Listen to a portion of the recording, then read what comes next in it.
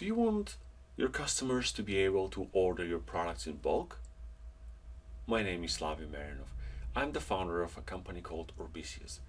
We are behind many WordPress plugins, web services, web apps, and so on. In this demo, I'm going to show you a premium plugin that we've developed. It's called Quick Order for WooCommerce. It allows you to include multiple products on one page and people can order them in bulk. They can specify the quantity and just hit add to cart and they're good to go.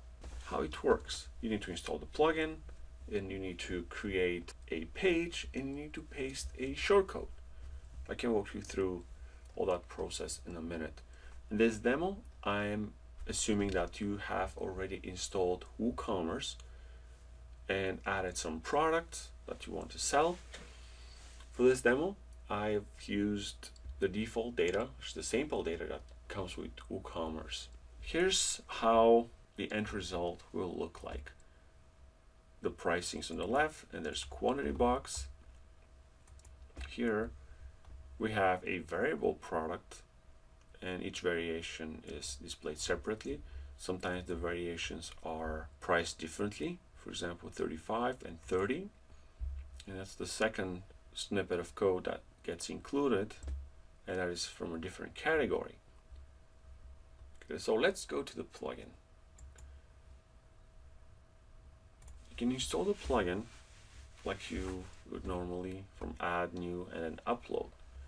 Then you need to go to settings page, and here you can configure it.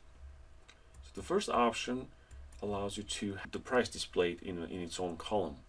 That's one option. And the second option is if you have variable products, if you can show them before the quantity box. That way your customers will know exactly how much they're paying for each variation. I recommend that you use this option, and it's very convenient. Here you can display the product ID or the SKU number, whichever you prefer. And sometimes you may need to add a new line after a variation. Done, you can click Save Changes. You can either display all of the products. Here are some examples. If you want to display all of the products without limits, you can use the -1 option past the limit parameter. If you want 25, you can limit to the number of products that are shown to 25. By default, we're limiting them to 100 products. Here you can select a category, and also you can again specify the limit.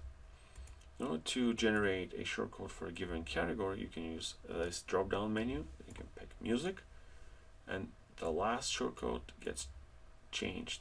I can switch to different ones. Let's copy this. Go to Pages, add new. Press Ctrl V to paste. You don't have to have it bold.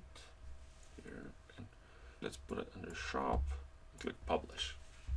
Let's view the page, and here we see all the products from that given category. Let's actually order something.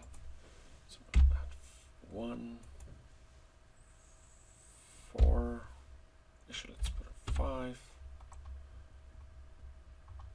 and then 1 from the logo, and 2, the Woo Ninja. Let's click on Add to Cart, and here we see our cart, which shows the selected quantities and the totals. The user needs to proceed to checkout, and that's it. Simple as that.